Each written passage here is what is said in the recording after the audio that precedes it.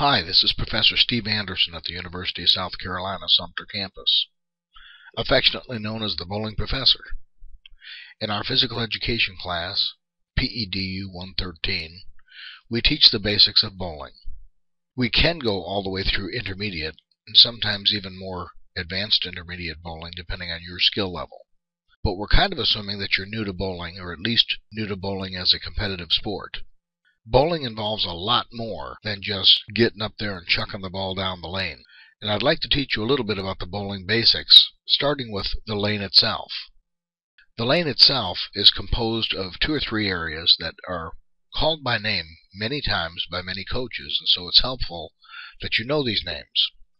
The approach area is where you stand and walk to deliver the ball. It's usually 12 to 15 feet in length, and it starts when you step up or down or over onto the approach. The ball return is typically to your right or to your left. And then you take off in a 4-step approach, end up at the foul line, and that's where you release the ball. Hopefully you're going to be aiming at what we refer to as target arrows. Many coaches, including myself, will watch you throw the ball a couple of times before they make a suggestion as to which arrow might be a good arrow for you to aim at. And in combination with where you start your feet, we're trying to get you into a decent pocket hit, as it's called. We're also trying to avoid the channel or the gutter, because if you hit the gutter, of course, it's worth 0 pins. As a matter of fact, even if it bounces out and gets some pins, you're not allowed to count those in competition. And so you'd have to remove that score and bowl a second ball with a full rack. Once your ball makes it 60 feet down the lane to the pin deck, our goal is to hit the pocket and attempt to knock down all 10 pins with one ball, which is obviously called a strike.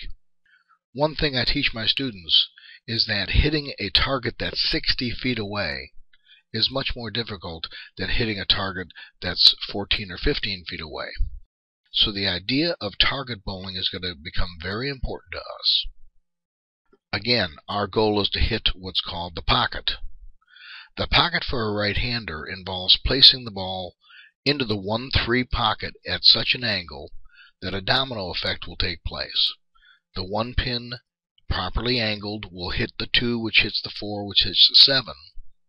The ball will progress to the next stage after a little deflection, and it will pick up the 3 pin, knocking it into the 6 and the 10, and knock the 5 pin into the 8, deflect slightly, and then the ball will take out the 9 pin. So in what's called a, quote, perfect strike, your ball actually only touches 4 pins.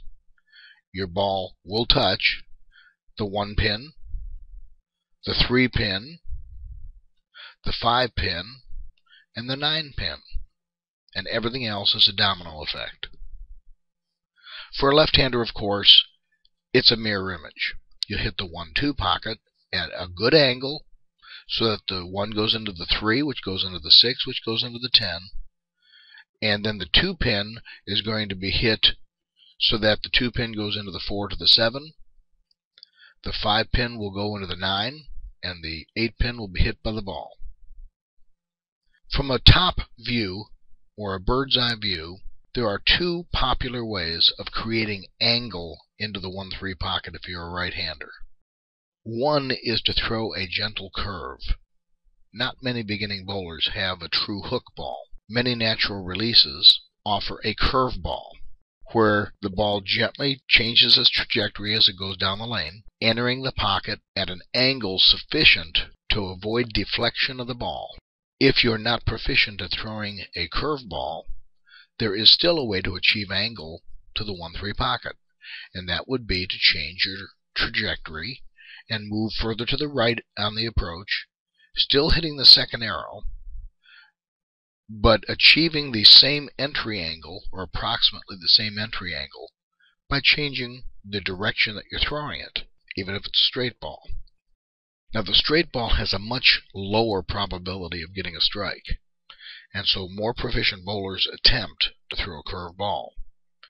And after a certain average, and you've gotten a certain skill level, it is often suggested that you move to what is called a fingertip grip, which enhances your curve capabilities even more. As always, a left-hander is just a mirror image. They can hit the second arrow on the left, producing a gentle curve into the same pocket on the other side, the 1-2 pocket, or they can move to the outside and hit the same second arrow and attempt to change the trajectory so that it hits the head pin at approximately the same angle, creating that domino effect. To give you an example of how you can keep it simple and not throw a huge hook but become very effective, I went and downloaded some video of a fairly old tournament. This bowler is a little bit old school in the sense that he's not throwing a lot of hook. He's in the 10th frame, he's bowling for the championship, and his opponent is a younger opponent who's throwing a stronger hook. But as it's always said in bowling, it's not how many boards you hook, it's how many pins you knock down. So let's take a look at this and see how he does on his first ball. Right over the second arrow. You'll notice how strong that ball went through the pocket and how all pins went straight back into the pit. When all 10 pins go straight back into the pit, that is the sign of an extremely good hit. But you'll notice he only curved a few boards. It was not a huge hook. And so it's a very effective way to do it. This next example is Randy Peterson, the opponent of the person you just saw throw a strike. Now he throws a much larger hook, and we're going to take a look at Randy right now. Throw a great shot. Well, there's the graphic. The strike is the big one. Wasted no time at all.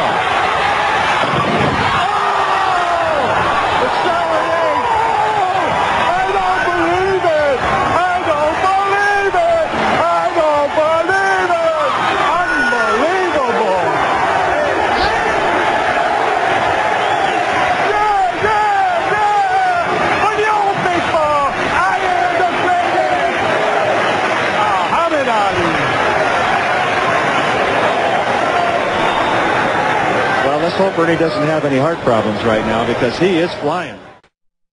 It turns out that even though it was a great shot, it left what's called a stone-cold 8-pin. So we learn you have to take the bad breaks with the good. I hope this tutorial has helped you. If you'd like to see more or different tutorials, feel free to contact me by email at steva@sc.edu. Thank you very much.